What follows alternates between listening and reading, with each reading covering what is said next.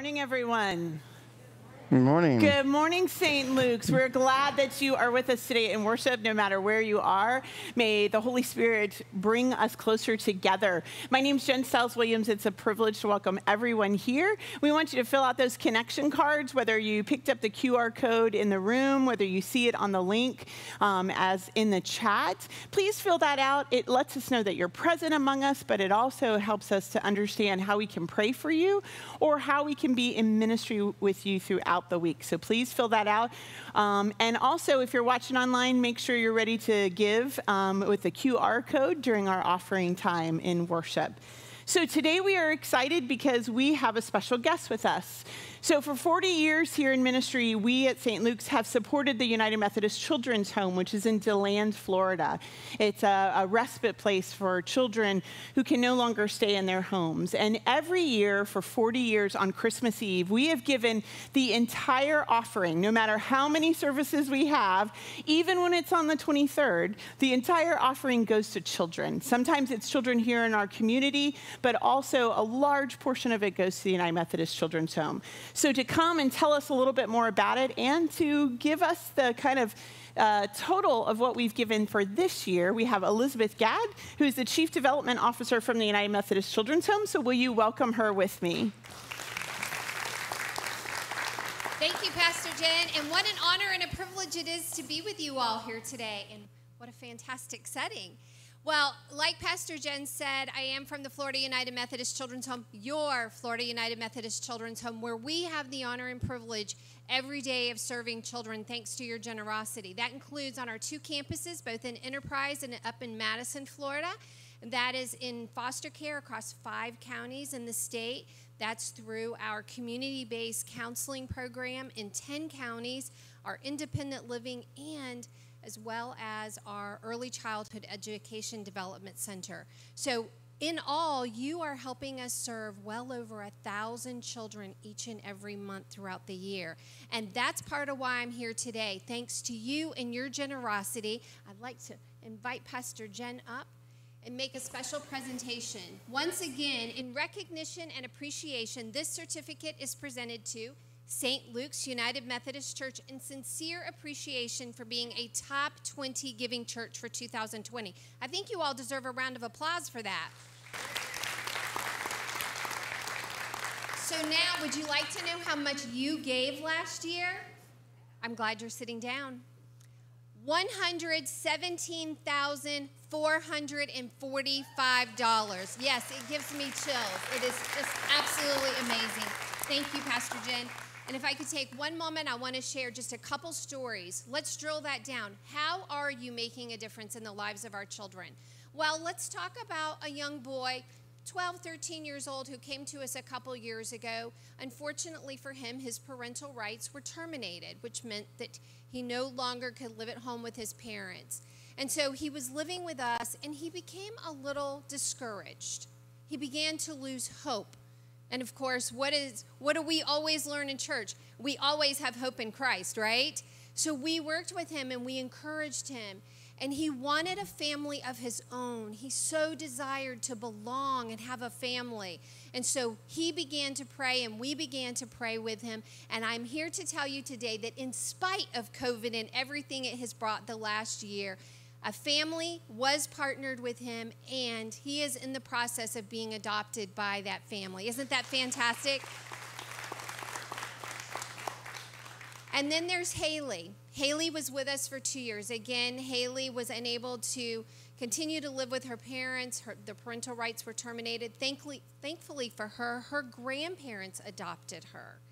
And so she is now 17, a senior in high school. She came back to visit me recently, and I just was so thankful to be able to spend time with her. Well, after she left me, she went to go visit her former house parent, and I had an opportunity to visit with her former house parent when I was up in Madison a couple weeks ago for the board meeting. And she shared with me that Haley brought her a dozen roses just to say thank you for all that she and her husband had done to pour into the life of Haley while Haley was at the children's home. And for me, that story represents a full circle, because while Lisa and Joe had poured into Haley and all the other children under their care for the last 10 years, here Haley was coming back around to pour into them and say thank you.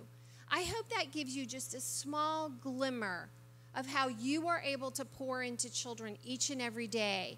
And while the young boy and Haley's stories are complete at the children's home, there are so many more that are still in our care that we are caring for each and every day, thanks to your generosity and support. Thank you again. God bless, and we greatly appreciate you. Thank you so much, Elizabeth. And thank you all for your generosity. I mean, this $117,000, you all gave this during a pandemic. And not only did you give to this, but you gave to our Restoring Hope Fund during Christmas Eve, and you gave to our church. So thank you for your continued generosity and support. This Christmas Eve, we will again be able to give to children here in our area, as well as the United Methodist Children's Home. So make sure that you're ready to offer your gift during the Advent season to the one who gave us the gift of the child. Now let's stand up. Let's turn around if you're in the room, kind of give a nod and a wave to everyone. If you're in the chat, make sure you greet one another, and let's worship God as we center our hearts. And Alina leads us in our call to worship. Good morning, beloved. It is so good to be home. Won't you join me in the call to worship? Love calls us to worship as we call ourselves to worship. Let us answer love's call. Love calls from the highest heights and the lowest depths. Let us worship the author of love. Let's do that. Hallelujah.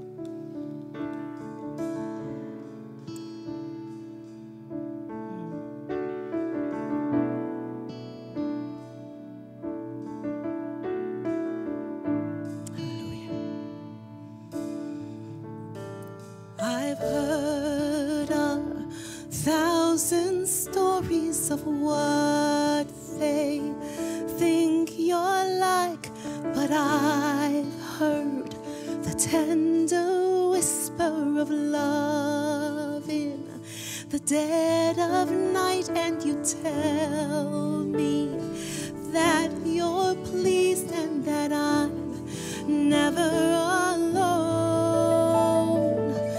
You're a good, good Father. It's who you are. It's who you are. It's who you are. And I'm loved by you. It's who I am. It's who I am. It's who I am. He visto a muchos buscando respuestas por doquier, pero sé que lo que buscamos solo tú puedes proveer, porque tú conoces mi necesidad antes de mi oración. Eres un buen Padre, así eres tú. Eres tú, eres tú, y soy amado por ti, tal como soy, tal como soy, como soy. Eres un buen Padre, así eres tú, así eres tú, así eres tú, y soy amado por ti, tal como soy, como soy. Como soy, you are perfect in all of your ways. You are perfect in all of your ways. You are perfect in all of your ways to us. Y perfecta es tu voluntad. Perfecta es tu voluntad, perfecta es tu voluntad en mí. Oh, this love so undeniable, I can hardly speak, bastan inexplicable. imposible de comprender y me llamas más profundo, me llamas más profundo, me llamas más profundo al amor, eres good, good Father. It's who you are, it's who you are, it's who you are, and I'm loved by you. It's who I am, it's who I am, it's who I am. Eres un buen padre, así eres tú, eres tú, eres tú, eres tú, y soy amado por ti, tal como soy, tal como soy. You are perfect in all of your ways. You are perfect in all of your ways. You are perfect in all of your ways. You are perfect in all of your ways to us. Perfecta es tu voluntad, Señor, y perfecta es tu voluntad. Perfecta es tu voluntad. Perfecta es tu voluntad en mí. You're a good, good Father. It's who you are. It's who you are. It's who you are. And I'm loved by you. It's who I am. It's who I am. It's who I am.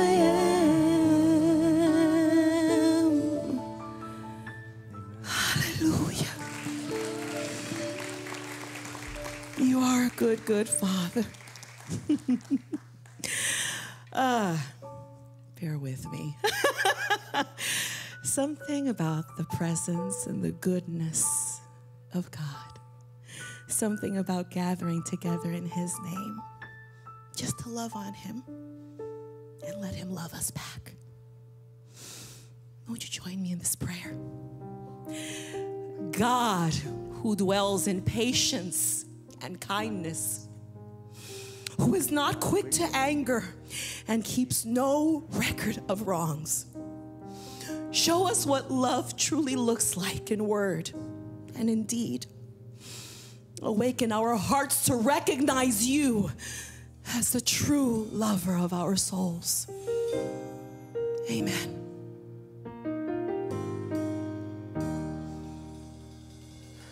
I'll never be more loved than I am right now. Wasn't holding you up, so there's nothing I can do to let you down. It doesn't take a trophy to make you proud. I'll never be more loved than I am right now. Oh. Going through a storm, Yeah. but I won't go down. I hear your voice carried in the rhythm of the wind to call me out. You would cross an ocean so I wouldn't drown. You've never been closer than you are right now. Come on, sing out with us. You are Jireh. You are enough. Jireh, you are enough. I will be content Even if it's in every circumstance. you are Jireh, you are enough. forever enough, always enough, more than enough. He's forever enough, always enough, more than enough. Don't wanna forget how I feel right now on the mountaintop. I can see so clear what it's all about. So stay by my side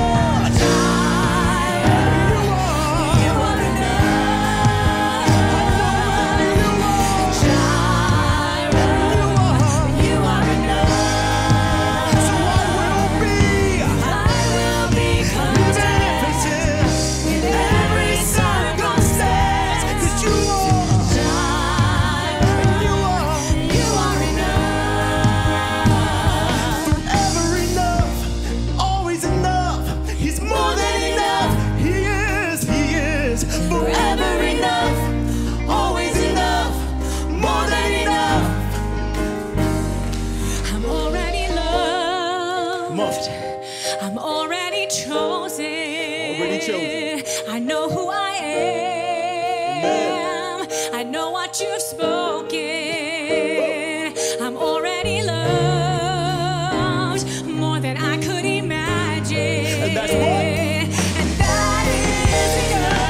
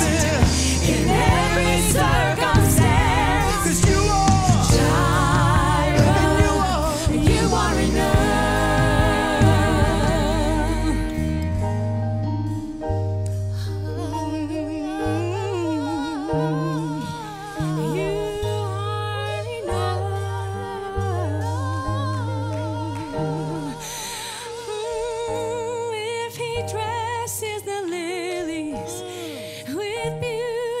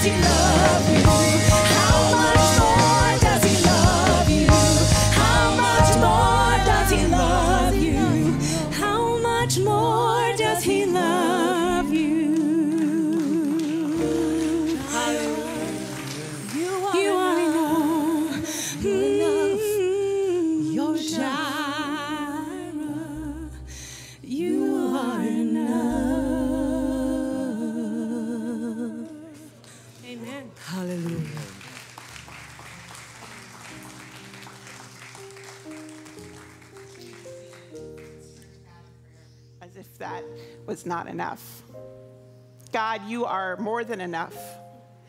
And if we would just learn to be content and settle into your love, God, how much more beautiful and easy, and not easy as in not having struggles, but ease and peace our life would be. Holy God, we come to you in this time of worship, and we know that your Spirit has moved to bring us here, that you were here before we got here, that you were with us in our coming, and all the things that have weighed on our hearts and weighed on our minds and kept us from you and kept us discontent. You already know them. You are just waiting for us to surrender and to let them go and to admit and to give it up. Holy God, we ask that we lay bare our souls before you, that we open up our minds, that you would meet us in that place of vulnerability, and in that surrender, you would offer us grace and peace and love a little more than we understood before. We ask this in your holy, holy, holy name. Meet us. And in our time of worship, may we fully love you more than anything else. And all God's people said, amen. Thank you to our amazing worship team.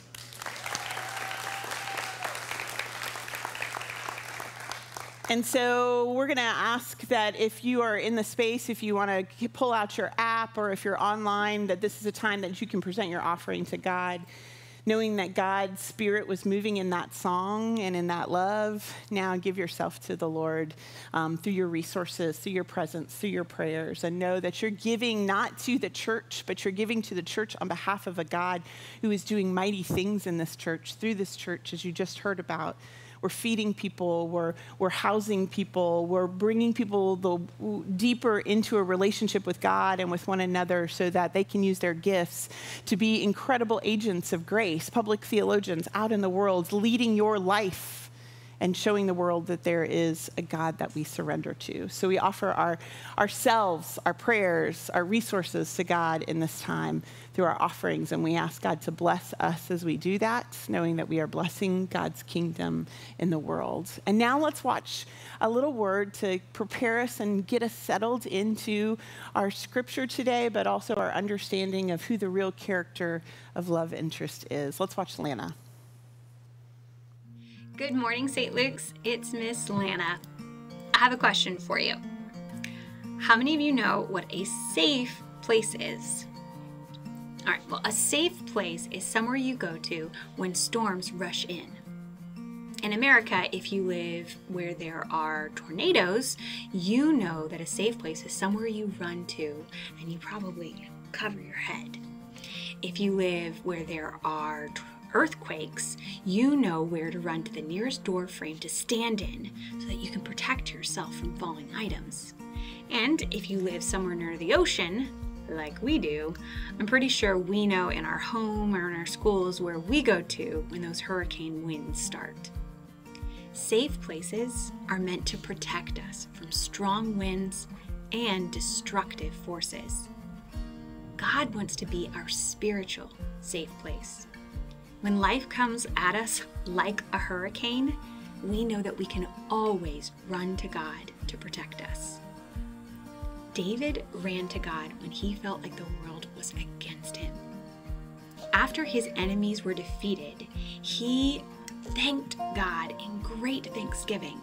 And you can read that with your family in 2 Samuel 22. You'll see that every line in that Psalms speaks of God's protection and greatness. David calls God his rock. I wonder if that's because God helped him, with the rocks and Goliath. But in fact, David calls God his rock 5 times in the Psalms. And when someone says something that many times, not only do they mean it, but it's really important. He called God his rock, his strength, his shelter. And we can call God our rock too.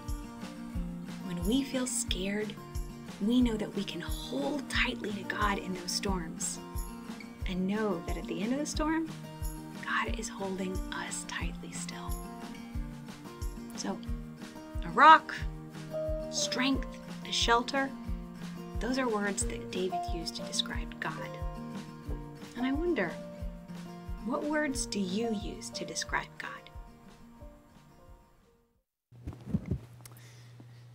So at this time, we invite our children to head out and go to worship enrichment. They're going to have an opportunity to be with Lana and their small group leaders and have a really good time and understand our scripture and our story even better. But Lana was talking about how God is our protector and our stronghold and how much David loved him and understood him. And so the question for us today is, who really is the love interest here? So we've moved through all these different characters in our life story. We've understood the heralds in our life stories and the caregivers and protectors and even the antagonizers and the nemesis, which is usually us, our ego, the prophets or fools that come and speak a word of truth. And we've understood them not only in our life story, but seen how maybe we have been playing those roles in others, and maybe how God is inviting us to please go into other people's life stories and be that as a word of God and truth. And today we come to what is one of my favorite, because I love a rom-com, right? But my favorite characters, which is often the most undeveloped in movies and stories, which is the love interest. Now, the love interest character is the easiest to explain because it's the one that the protagonist falls in love with, right? But what we don't always understand is that character is the one that actually works to help the protagonist move the plot line of the story along.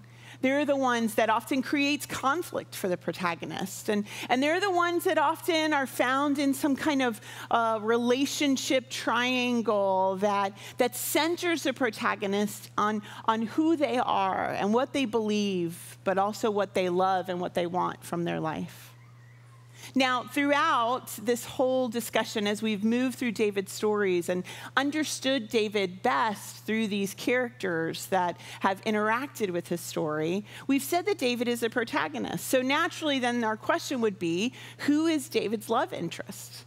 Was it his 8 or more wives? I mean, there's nothing really in the scripture that says his wives are his love interest. There's some, understanding of softness with Abigail, where he invites Abigail after being a prophet to him to be in relationship and to be his wife. There's moments afterwards with Bathsheba, but I don't think it's the wives. Some ask, is it Jonathan? Is Jonathan his love interest? Which we certainly see that love. However, it is full in its fullness and that devotion and that adoration from Jonathan as the protector and caregiver. But the reality is, except for a lament of both Jonathan and Saul, and except for where David goes in, as we talked about, and brings Jonathan's son into the table, we don't really hear anything reciprocal back from David. So is it God? Is God actually David's love interest? That's what we've said as the church. That's what we've said. He was a man after God's own heart, which is probably a misread of the word after. The truth is, after is really talking about according to God's heart. In other words, God's going to look on someone to be the king according to what God believes a king should be. Now, in other places, Old Testament and New Testament, we hear that David's ultimate love interest is God. Maybe, maybe not. Some people don't think so, but I think he is. I read David as a flawed character just like me, who tries and tries, but often is caught up in my own ego and my own self-regard and my own interest, and I fail as miserably as David does. But then I try to confess, as David beautifully did after Nathan meets him, and through grace, I try and try again. How about you? Amen? So the truth of the matter is, even though most of the story that we read in 1 and 2 Samuel and Chronicles, it feels like David's real love interest is David. It is with me too. And probably you. On any given Monday through Saturday, somebody might say the same, maybe even on Sunday. But that is where the good news of today is. Because maybe the good news is not how much we are like David and that David is the protagonist and we're the protagonist of our own story, but maybe we need to turn this on our head, just like we did with Lent if you were here. Maybe the true hero of the story, the true protagonist, just like in every story of Scripture, and truthfully in all the ways we understand ourselves as students of Jesus, the real protagonist is God. It's not David. It's not us. It's not any character in the biblical story. It's God, Creator, Son, and Holy Spirit. This story, it tells us about David. It even tells us about Israel, but they are just characters in the larger life story, not just of Scripture, but of the entire world, that tell us about the characteristics of God. God as creator, God as anointer, God as redeemer, God as sustainer, God as Jireh, who is more than enough for us. God is the protagonist. And we are the characters in God's story that are trying to push along the story that God has been writing from the very beginning.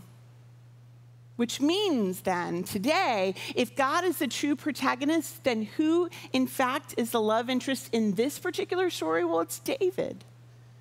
David, in this moment, is God's love interest. And then if we read the story again, David's whole story, the good and the bad and the beautiful and the destructive, when we read it through its lens, we see that God has been chasing and pursuing David, and that David has actually been pushing God's plot line along from the very beginning. We start and we go back to the very beginning, 1 Samuel 16.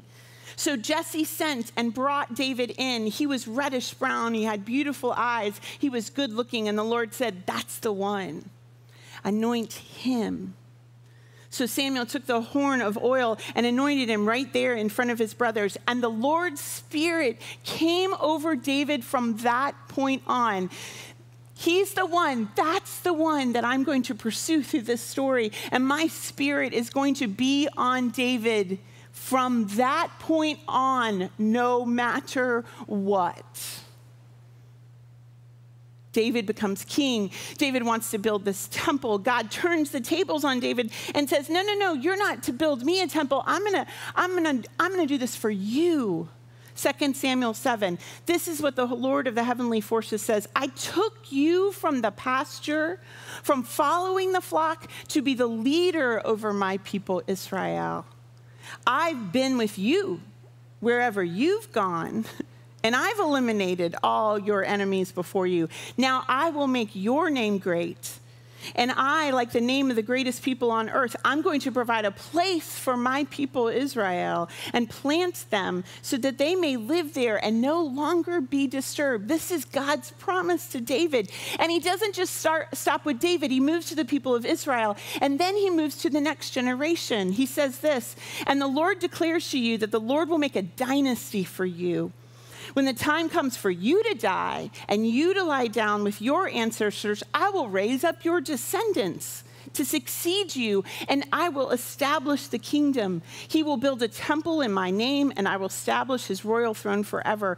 But I will never take away my faithful love from him like I took it away from Saul, whom I set aside in favor of you, David.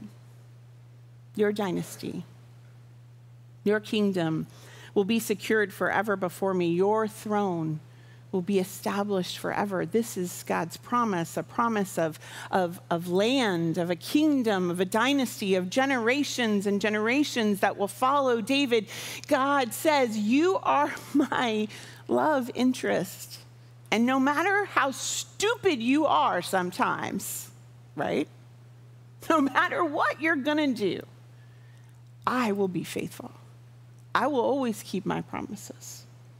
No matter how dumb your children will be, which they were kind of dumb sometimes, I will remain faithful and true. And what's beautiful about that is that what do we learn? We don't learn about David. David's just like us. That story gets told again and again and again. What we learn is the faithfulness of God, the true hero that keeps loving, that keeps his promise, that keeps that abundance going. In fact, if we shoot forward in the Gospels, if we move forward, we see that God has kept God's promise in Matthew 1. And it goes through the genealogy of Jesus. It says, Jesse was the father of David the king. David was the father of Solomon, whose mother had been the wife of Uriah. And then it moves on to bring us to Jesus. So Jesus, the one who came to us, was from this lineage. The throne is established forever, promise comes true. But notice, it's not just David and Solomon for whom the promise is real. It's through the wife of Uriah, Bathsheba, noting that even in our brokenness, God is always faithful.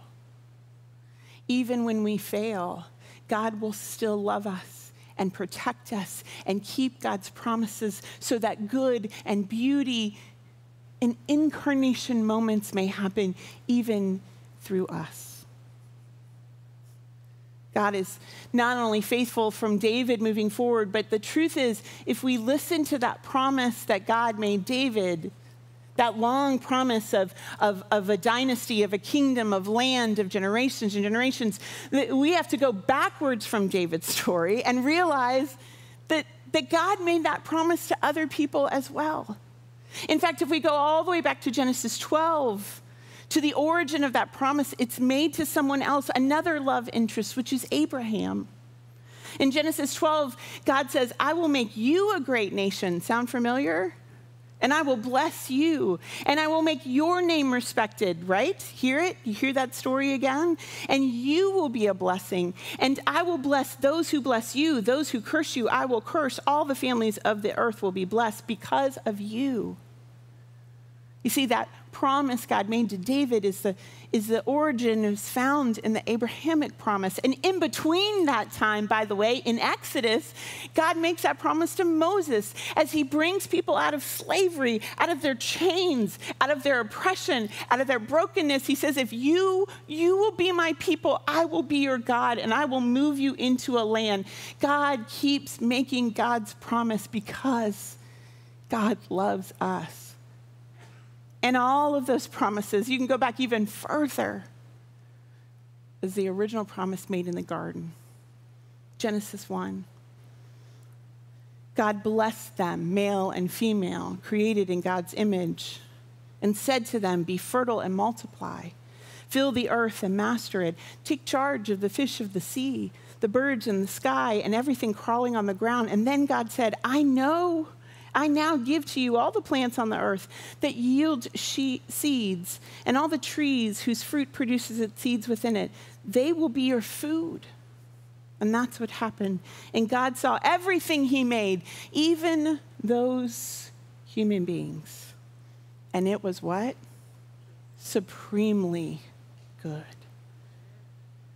See, God promises again and again and again from the very beginning of time. God's been writing a story in which God is the protagonist. God, Creator, Son, and Spirit are the heroes, and we are the characters that get to be in this story. And God has written it so that we would live in this full, abundant relationship of love, that we would be provided for, that we would be able to be stewards of this land, that we would have generations that follow, that they too could be a part of this relationship of promise. Because from the very beginning, God's love interest was us. You and me. God has been our herald, trying to bring us good news of blessing and promise. God has been trying to care for us and protect us all the way through the entire story of God, until that one night when, in a no-account town to a peasant family, God said, okay, you're still not getting how much I love you, so just let me come down in the skin of you as a baby, so that maybe if you could see I'm willing to depend on you, you will finally realize how much I love you. John 3:16, God so loved the world that he gave his only son so that everyone who believes in him won't perish but will have eternal life. And God did not send his son into the world to judge the world, but that the world might be saved through him, through love, through a God, a divine creator, a Son, and a Holy Spirit who's willing to follow along with us with all of our failures, all of our flaws, all of our ups and downs, all the times that we run away, and still pursue us in relentless, reckless, graceful love. And what's beautiful is that there's more. Because there's a promise at the end of the written story, just the written story, in Revelations 22, that says, you know what? And even in the end, even between all those letters that Paul wrote until the end of time, even through the story that the church has been writing for the last few centuries, where the church has gotten it miserably wrong, by the way, even through wars and tyranny and empire, even through pandemics, in the end, the story that will be written is that I will fulfill my promise because I will come to you. Listen to this.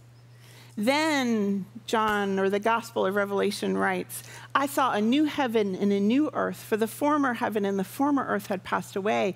The sea was no more. I saw a holy city, a new Jerusalem. So get it? A new land, right? Coming down out of heaven from God, made ready as a bride, beautifully dressed for her husband. And I heard a loud voice on the throne say, look, God is here with humankind. God will dwell with them, and they will be God's peoples. Sound familiar? God himself will be with them as their God, and God will wipe away every tear from their eyes. Death will be no more. There will be no more mourning, no more crying, no more pain anymore, for the former things have passed away. And then the one seated on the throne said, look, I am making all things new.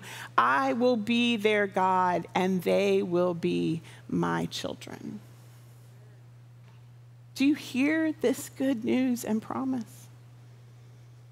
The good news and the promise is that you and I are God's holy love interests. That in the end, when all of this is said and done, God is going to come down and establish God's kingdom that we're trying to reveal in the in between among us. Promising that no matter how bad things are, no matter how much you mourn and how much you cry and how much we fail as a people, in the end, God will restore it all, and we will have a new land, a new blessing, a new generation that will live in the fullness and the abundance of relationship. And here's the thing, in between now and then, you write the story. You and I write the story. The beautiful, romantic story of sacred love is being written by your hand, by your life, by your response to this incredible gift God has given you. So in the end, what is your life going to say? Your face is on God's superlative page under love interest. How is your life going to write a story that says that you've been responding in every single possible way to say yes to being the love interest of God?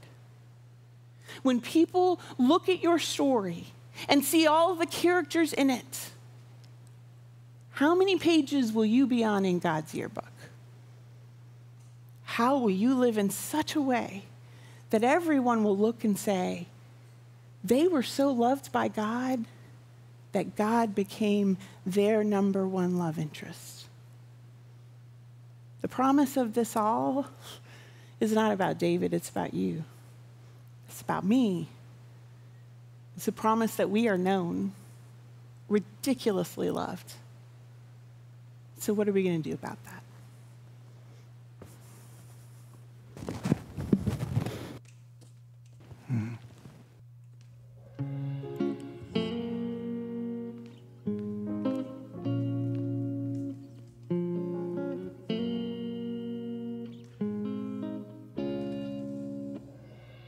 It's so unusual, it's frightening.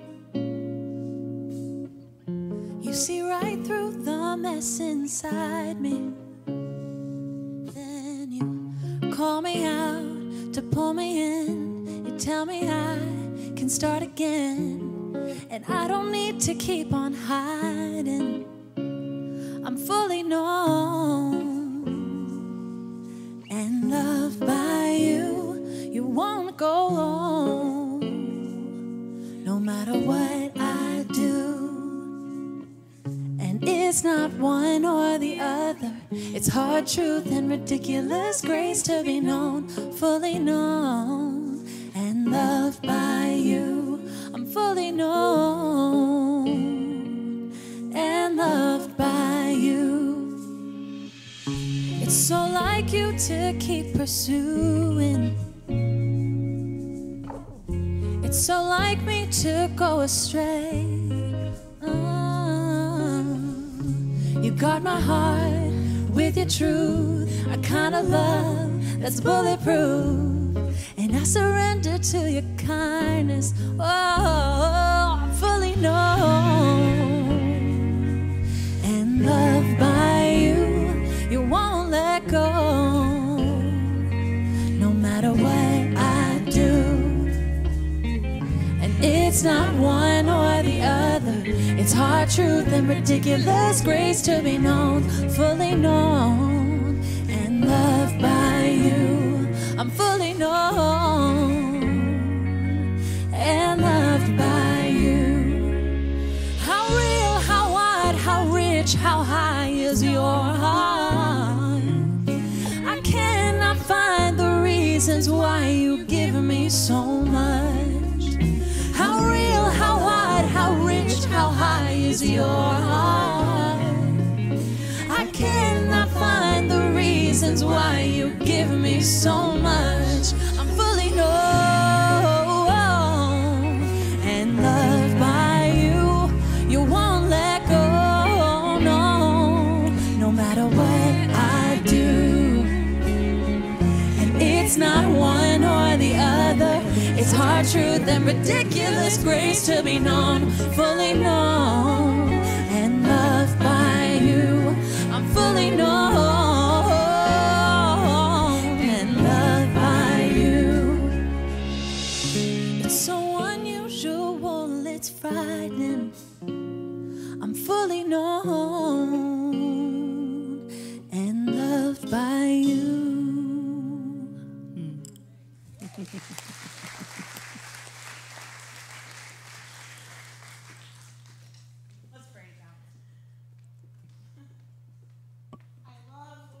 We use words like ridiculous and you. Because when we look at our lives,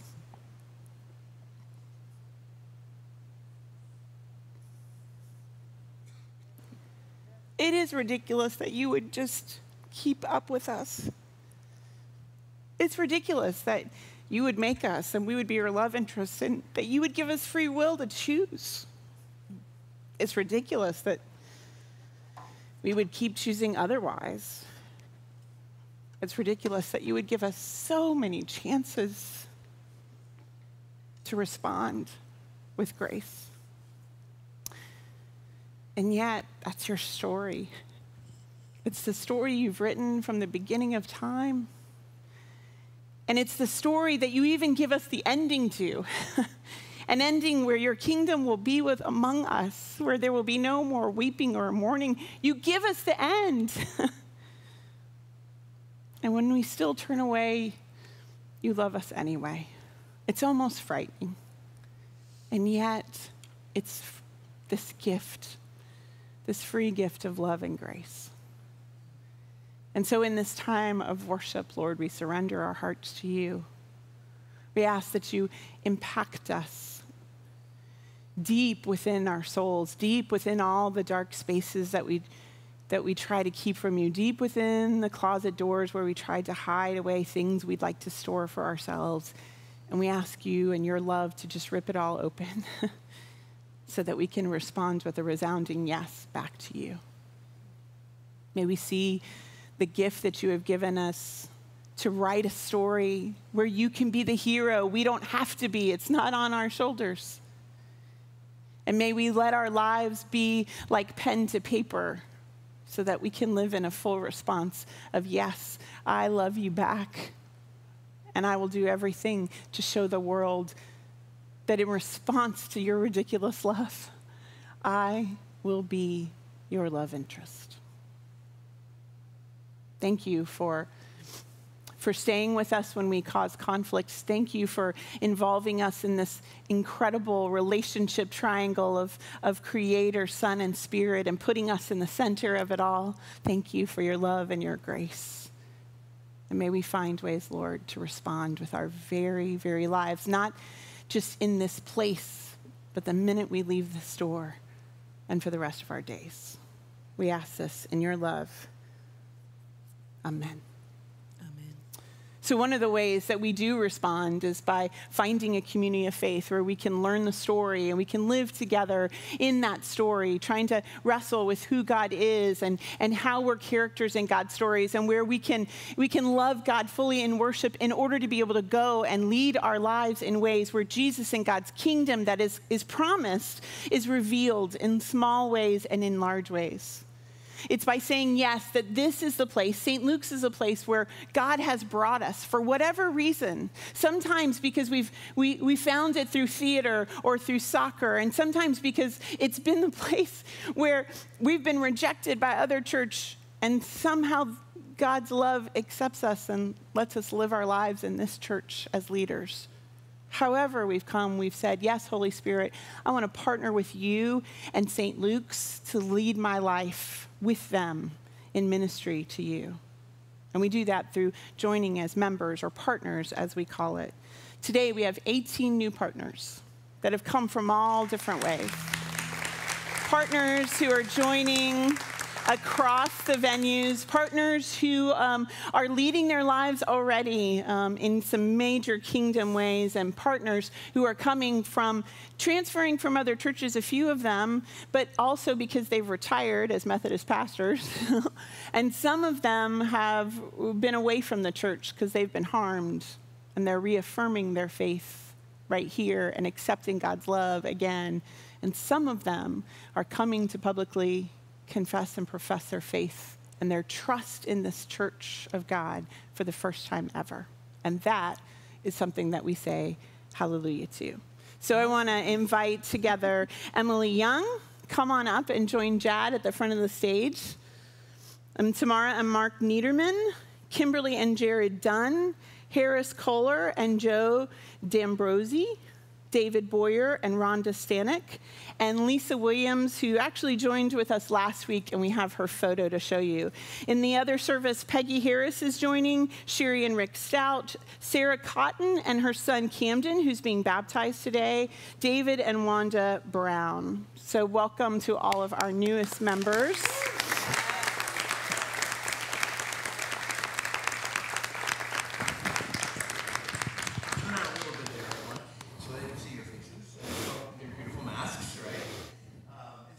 These questions, these important questions that are part of our partnership. And so I'll come over here and ask you, on behalf of the whole church, do you renounce the spiritual forces of wickedness, reject the evil powers of this world, and repent of your sin? If so, you say, I do. Do you accept the freedom and power God gives you to resist evil, injustice, and oppression in whatever forms they present themselves? If so, I do. And you confess Jesus Christ as your Savior and put your whole trust in his grace and promise to serve him as your Lord in union with the church, which Christ has opened to people of all ages, nations, and races? If so, you say, I do. And then there's the questions of membership, of partnership. According to the grace given to you, will you remain faithful members of Christ's holy church, right? The church universal, and serve as Christ's representatives in this world? If so, you say, I will. And as members of Christ Universal Church, will you be loyal to the United Methodist Church and do all in your power to strengthen its ministries? If so, you say, I will. And then now for this congregation. As members of this congregation, St. Luke's, will you faithfully participate in its ministries by your prayers, your presence, your gifts, your service, and your witness? If so, you say, I will. Wonderful. Now, as you all know, St. Lucas here and virtually, this is a covenant we renew with each other together. And so, members of the household of God, I commend these persons to your love and to your care. Do all in your power to increase their faith, confirm their hope, and perfect them in love. And you respond with God's help, we were... Oh, they're on the screen. So let me ask this question. Oh, you got it? Yes, let's do that. Gracious and holy God, thank you for this covenant, whether words are on screens or not. Thank you for your relentless pursuing love that Jen most profoundly preached. May her words resonate with all of our hearts as we welcome these new partners, joining us in being a part of that relentless love you extend to us in Christ Jesus. May we all be in covenant with each other to be a part of that great work of restoring this world to your grace and mercy and love. Amen. Welcome, friends. Will you welcome our new friends? Grace and peace. Welcome to you. Welcome. Welcome. Grab your seats now. Welcome. This new class of partners, they have incredible stories, and they are going to bring so many gifts to us. And remember, every time new people come in, God and God's Holy Spirit rearranges what our mission and vision is, because they have gifts that will help us to do new things, to reach new people, to fill in the gaps in new ways. And so may we be marveled at how God's Spirit, again, calls us, creates us, gifts us, and empowers us to reveal the kingdom until the promise is made. Now, will you stand and let's sing our closing song, Child of Love.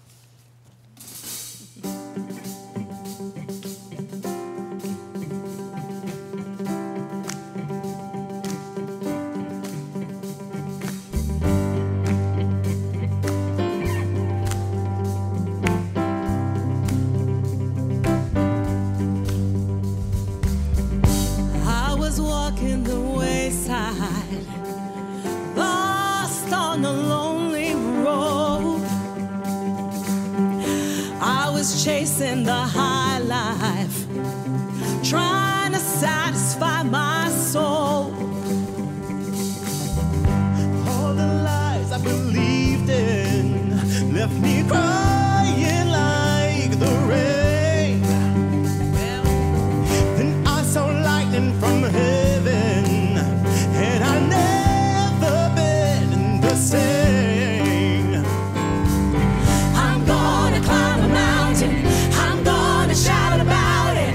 I am a child of love. I found a world of freedom, I found a friend in Jesus. I am a child of love.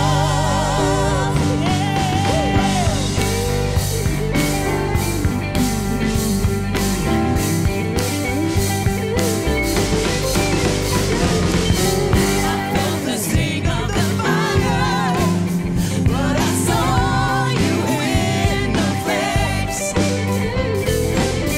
Just when I thought it was over, you broke me out of the grave. I'm gonna climb a mountain, I'm gonna shout about it. I am a child of love. I found a world of freedom, I found a friend in Jesus. I am a child of love. I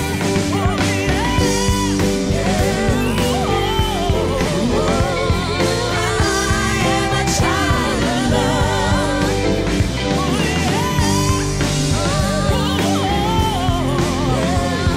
I am a child of love. Bring it home, girl. Nothing can change the way you love me. Nothing can change the way. Nope. I belong to you. Yes, I do.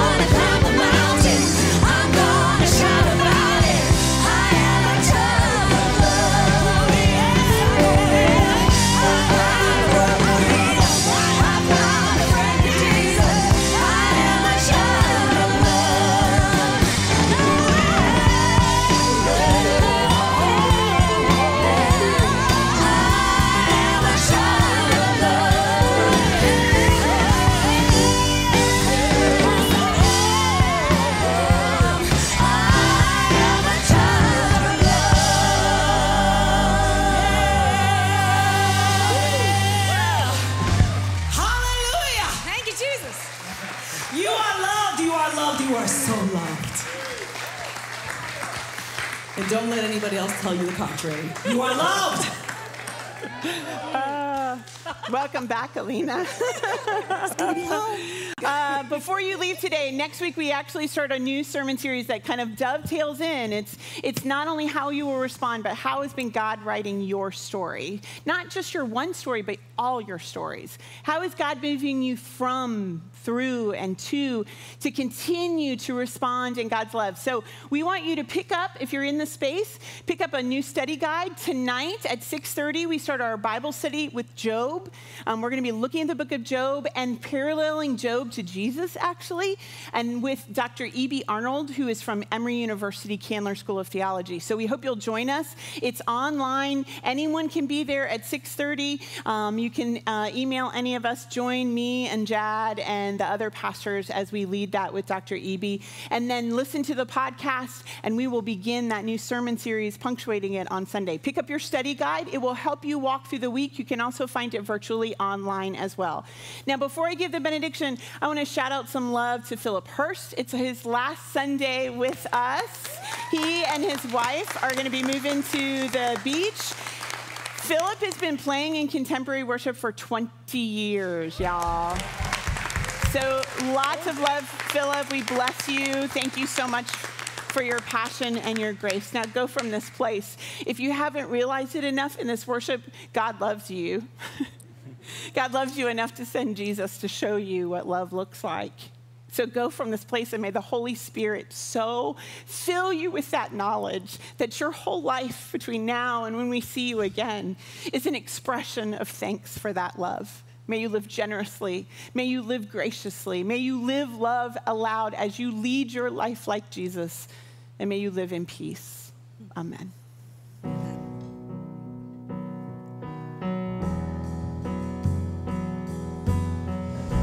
The Lord bless you and keep you.